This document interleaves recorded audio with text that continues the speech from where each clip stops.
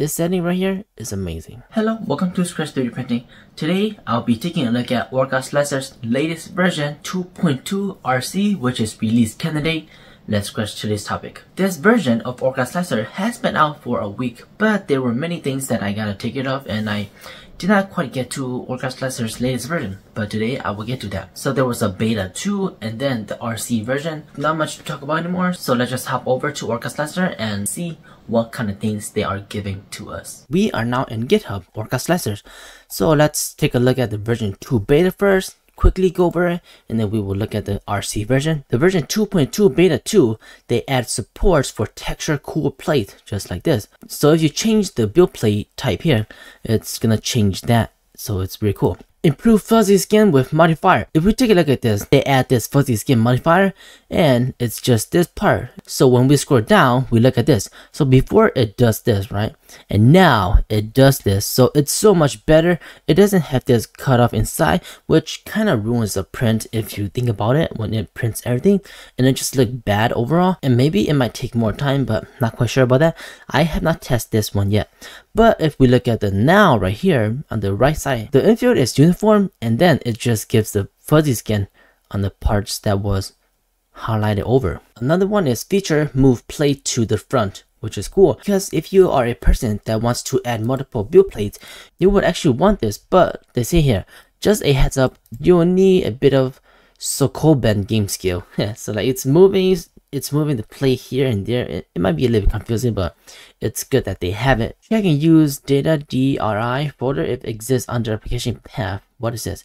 If a folder named data DRI under the application path, Orca will use it as the data directory. Oh, okay. Not sure what this is actually about, but maybe there were problems involving this. It's good that they fix it. And they fix bugs and stuff like that, add new things. Arcane 1 top wall fix and refactor, nice, so many things. And scroll all the way down, you see the contributor, and then you can download it.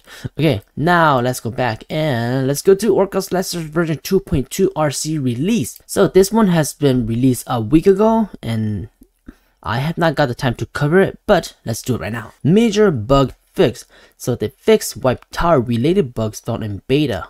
Amazing, that's why they do beta testing. Fixed a bug that the new fuzzy skin algo introduced in beta 2 may overshoot Z range. Nice, look at that. They fixed the new fuzzy skin again before they released the version. Okay, let's zoom in here a little bit. QOL feature. Yes, I love this one. Look at this. Shows extruder's value on filament setting override tab. Before it does this, so every single time I go to the setting override here, the retraction, it just shows this NA. It doesn't show the value, or it doesn't show the default value, but now it does. Thank you, Orcaslicer. So now I will definitely know what my length retraction is, my Z-hub retraction, my Z-hub type. Oh my gosh, this is so nice because when you click length, it doesn't show you anything. You just put a random number in there and you don't even know what the original is. So it's so nice that they have this now. Retraction speed, you can see it now. This is amazing. Before here, it says NA, so I think that it was just like disabled. It doesn't even retract or stuff like that. But yes, let's go. This is so amazing. Various bug fix. Export negative parts. Porting from Prusa, exporting negative part. So before this, 1, 2, 3. After, and it does that. It looks like this block here was not imported correctly. This cube has a tab up here, or like this connector, and then this cube has a hole. But for this one, it doesn't have anything. So nice that they fix it. Support multi-line process information rendering. Nice. Fix CLI. Fixed an exception when parsing scale params. Fix an issue that if Orca was invoked by associate file, local data directory was not used. Okay, nice. And some other changes that they do. Okay, that's very nice. Oh, and look at this. Look at this. Add creality K1SE, K2 plus CRM4. Oh my gosh. This is by Kochi Coder. I think that's how you pronounce it. Sorry if I mispronounce your name. That is so amazing. The K2 Plus is not even out, but they already have it. Oh yeah. Okay, so scroll all the way down, see the contributor, assets, you can download it. Linux, Mac, Windows, and just all of the supports. This is amazing. Well, as you saw there, Orcaslicer's version 2.2 RC release is quite amazing. In this version 2.2, they added the custom fuzzy skin. They also added setting numbers and setting override, which is nice. Because before, I could not even see the value, so I don't even know what the retraction speed is.